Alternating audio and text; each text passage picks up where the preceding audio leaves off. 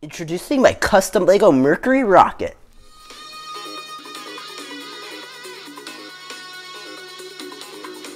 Standing next to the giant Saturn V rocket is this tiny little thing over here at the base.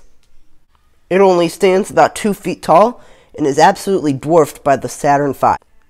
This tiny thing was the rocket that put the first American astronaut into space. That is not including Yuri Gagarin, who will be done in a whole separate video. This is the Mercury Redstone rocket. It's basically just a nuclear missile without the nuclear part. It's a human-rated missile. That's basically all it is. And you can see it right here next to the Saturn V. It barely gets over this little rough part right here. So this thing is absolutely tiny. It stands about 2 feet tall compared to the Saturn V's almost 10 feet tall.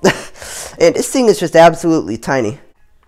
You can see the black and white stripes going along the side of the rocket. This was so the people on the ground could see how much this thing was rolling when it was getting launched. That odd looking red tower on the very top is the launch escape system. If this thing was having any problems, the pilot could pull abort and this whole thing would just fly right off. The Saturn V has something very similar way up there.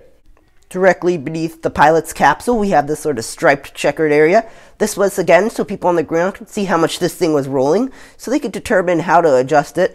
And directly beneath that, we can see that we use a lot of these 1x2, or you can really use 2x2 curved slopes, whatever. These are what I decided to use for the main body of the rocket. They turned out to work pretty well for it. You can see some markings going down the side of it that say United States on it. At the very bottom, you can see there are some more checkered pattern sort of stuff here. And these are where the fins would be. You may notice that with the Mercury Redstone rockets, these had sort of a squared off fin right here. That was realistic to the real rocket, and those really had to be included on this rocket. Every single detail on this rocket is accurate, even down to the little black stripe in the middle here. Unlike the Saturn V, this thing is quite sturdy and can be rolled around. It's very easily transportable, and it's very, very sturdy.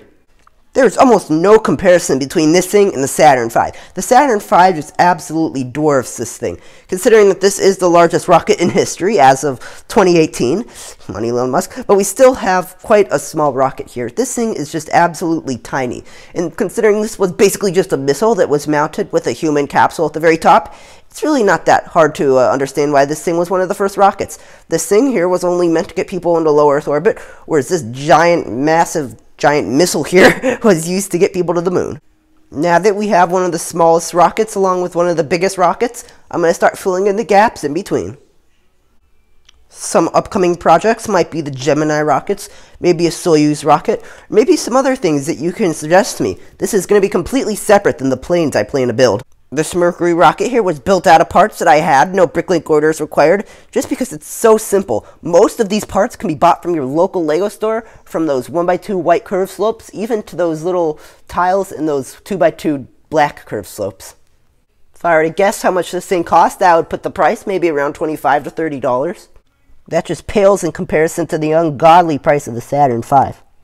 Moving back to the Saturn V, you may notice that there's not much that has been done since the last update. And yeah, I know I'm sort of taking a bit of a break here, though this thing should be completely done within the next few months. We're going to see a lot of very fast progress get taken on this thing very soon here, since I'm sort of trying to accumulate as much money as I can.